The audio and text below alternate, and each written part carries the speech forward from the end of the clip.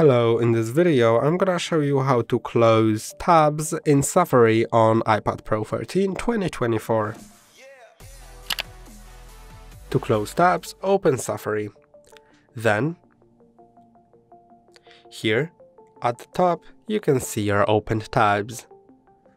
To close a tab, either click on it and click on X, or click here to view all opened tabs, and now, when you want to close them, either click on X or swipe them to the left.